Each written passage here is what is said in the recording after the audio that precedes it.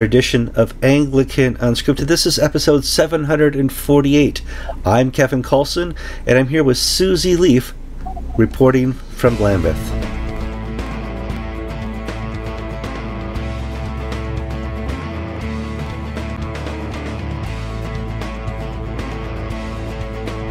All right, thank you for sitting down to watch us. We're doing another show about Lambeth 22, where Susie Leaf is sitting through the press conferences like George does and talking to people through the hallways who wear purple shirts. And I thought we could get a little reflection here because today was quite a day as far as whether or not Anglicans have a pope.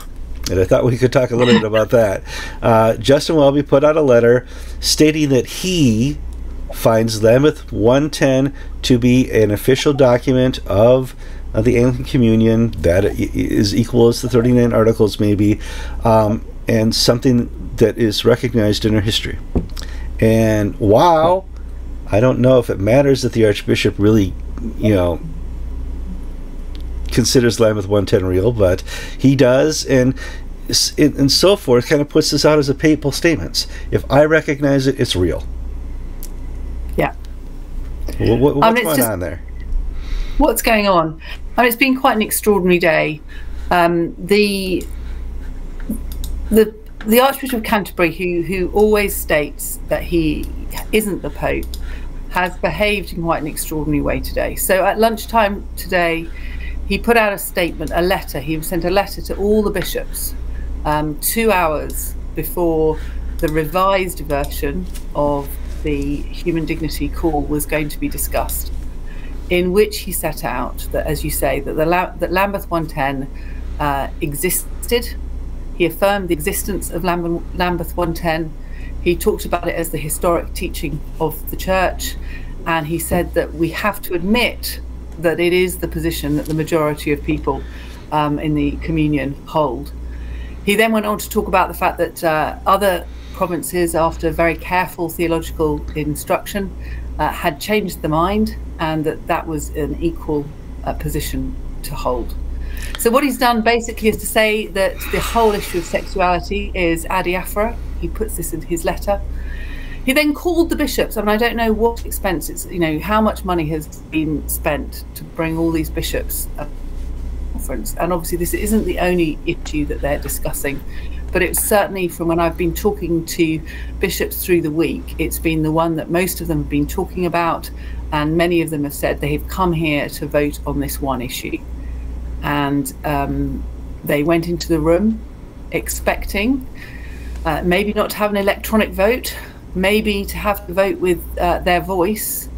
But actually what happened was the Archbishop of Canterbury talked them through his letter, just in case they hadn't received it, led them in a time of silent prayer, gave them a full 30 minutes apparently to have robust discussions on their tables, and then the call ended.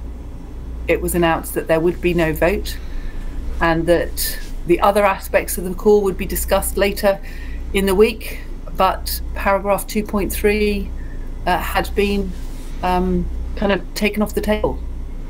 No opportunity for discussion. It is adiaphora in all places and all times as far as the Anglican Communion is concerned. He's made it clear: no discussion, no discipline.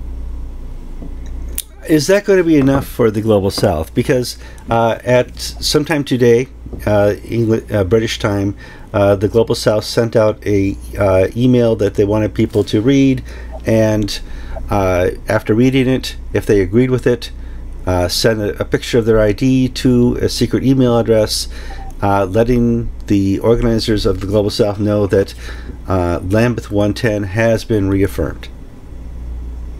Yeah. It was, the timing of the letters was clear.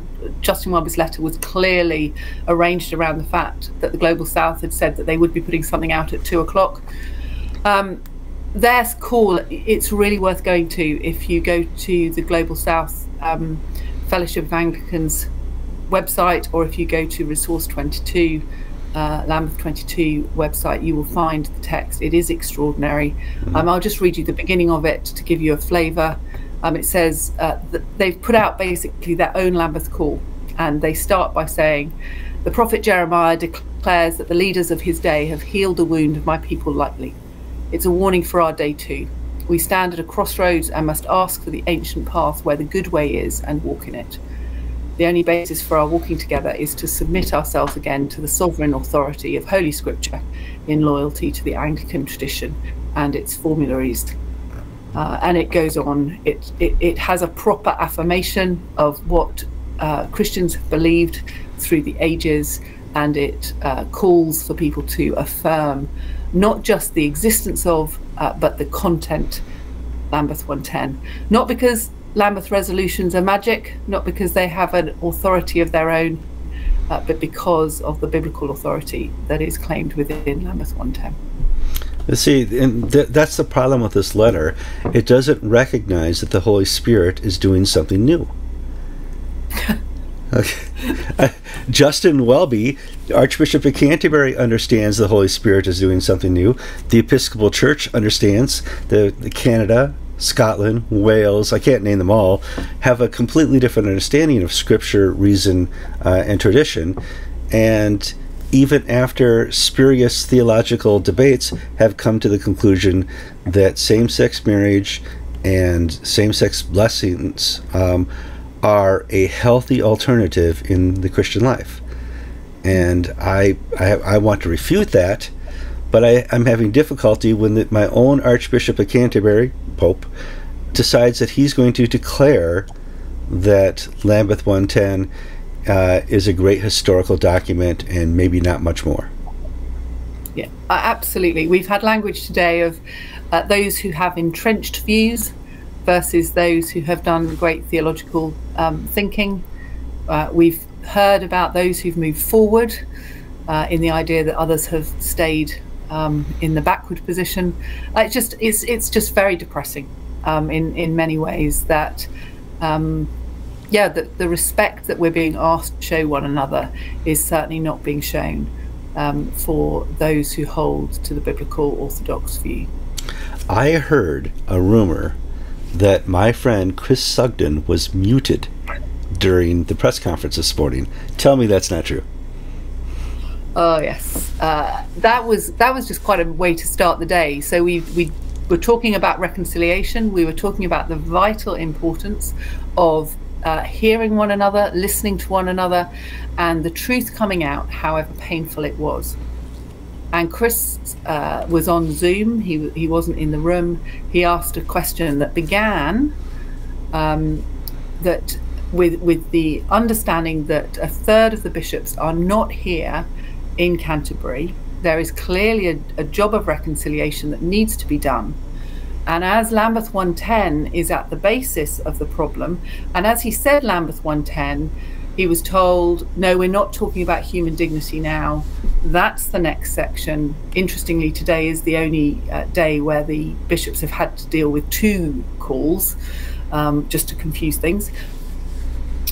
It was told that it wasn't about reconciliation, and he continued to speak and continued to say, but actually at the heart of reconciling over this matter, we'll be dealing with Lambeth 110. And what we ended up with was a muted Chris on the screen, waving his hands in the air, trying to get his point across. Well, Chris, you just be.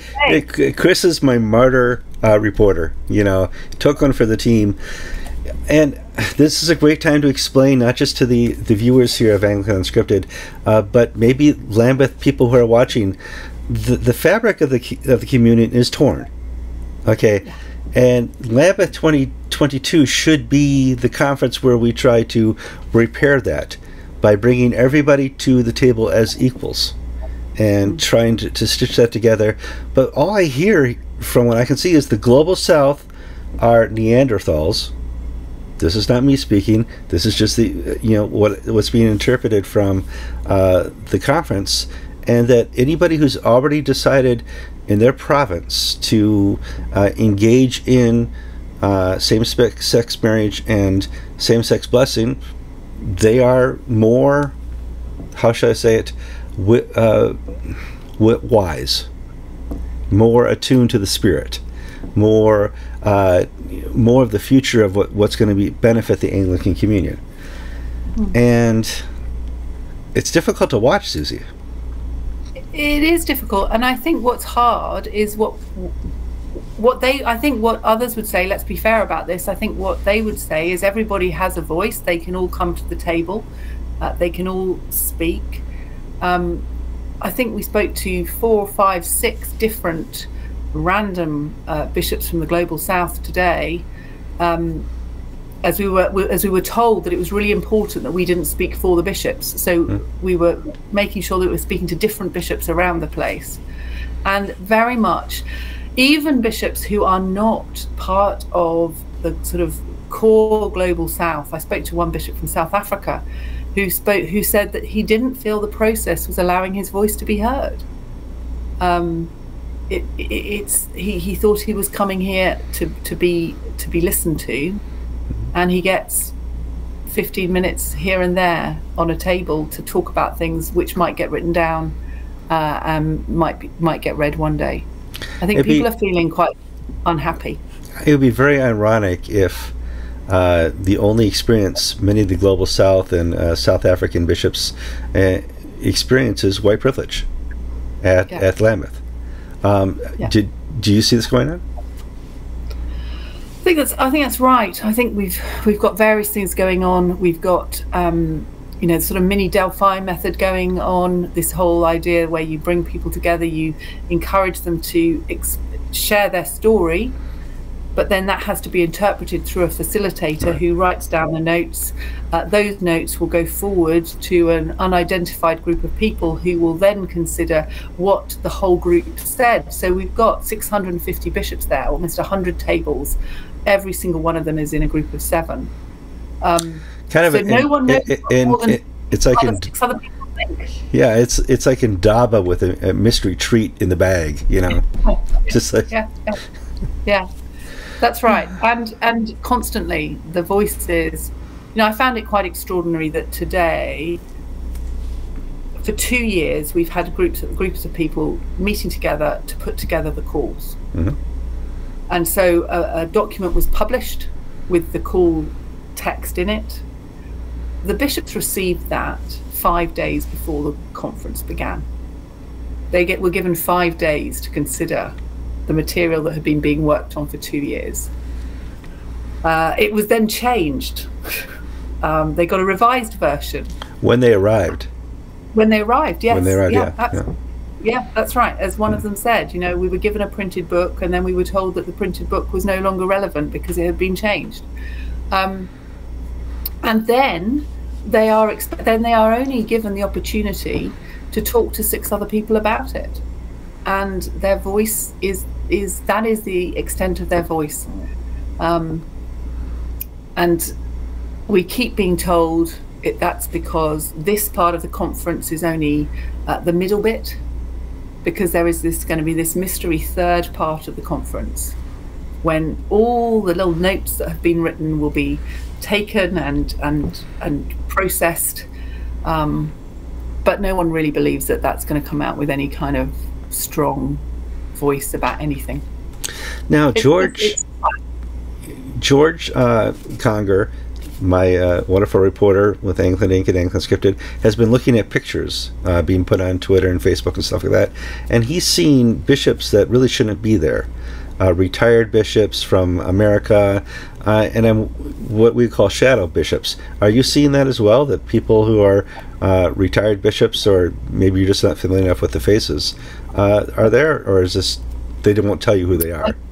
Yeah, genuinely, I couldn't say that, but I think there's been some really interesting pieces of work being done this conference about the relative size of the different dioceses. Oh, yeah. I think we've talked about it before, but I was talking to someone the other day. Their diocese, 100,000 people in their diocese, Bishop of Singapore. That's extraordinary, And so you've got 100,000, one bishop representing 100,000 people turning up at church every Sunday, and then you've got a bishop from several. I think it's 7 in the Episcopal Church who've got less than 1,000 people in the membership list of their diocese. More people will watch you in the first 15 minutes that I publish this that exist in the Diocese of Northern Michigan. You don't want to say it's a numbers game, but if you can afford to pay bishops, if you've got the money to be able to keep bishops paid, then you can have a lot more people at the Lambeth Conference. And their voice then is magnified. And I spent this afternoon talking to a group of bishops from South Sudan whose desire is just to get the gospel out in a war-torn country where the economy is just disintegrating, particularly because of the Ukraine war, because a lot of the aid that was going into South Sudan has come out of South Sudan and gone towards the European crisis. And they are just, well, the extraordinary thing is they're still joyful because they say we can still tell people the good news about Jesus. They have found Lambeth 2022 to be redeemable because they're sharing the gospel with other bishops who probably never heard it before. Right. Yeah, and I say that in awe because I had now a good friend from Kenya visit me in 1994 who was just a lay person in the church, and we took him. He didn't have any good shoes at the time. We took him to a shoe store, and at the shoe store, he witnessed to and brought the shoe salesperson who was fitting shoes with him to Christ. I was floored. First of all, I was embarrassed that this guy from Africa was talking to a person here in America about Jesus. This isn't going to go anywhere wrong. It's just we that's right. And I think that's the wonderful thing, isn't it? I just think there is something so refreshing about being with people for whom the reason they are in the role they're in is because they love the Lord and they'll take risks for him. Absolutely. And it doesn't give them a palace, it doesn't give them something extraordinary, it just gives them the opportunity to serve. And so, for me, lunchtime today was a joy. This afternoon has been, well, I suppose you just expect it in the end. You hope. It'll be interesting to see what happens. This morning at the press conference, Bishop Tim Thornton was asked what will happen if the Global South manage to get a vote on Lambeth 110 put on the floor of the discussion. And he just said, I don't know what we would do. Well, they found a way for it not to happen. There is no vote, not even a vote by voice. But the bishops, the Global South bishops, are still putting together this call for bishops to sign up. So if you're a bishop and you're Orthodox and you're listening to this, then please make sure that you get your badge photographed and sent through to the Global South Fellowship of Anglicans. In fact, in the show notes of this episode, I'll have a link where you can to learn more. So, all right, we are looking forward to your report tomorrow. I know you're going through a lot of chaos, but understand, as the Global South does, this is redeemable, and we hope to certainly be salt and light in that dark place we called Lambeth Conference 2022. I'm Kevin Kallsen, and you've been watching Kevin Kallsen and Susie Leaf talk about Lambeth.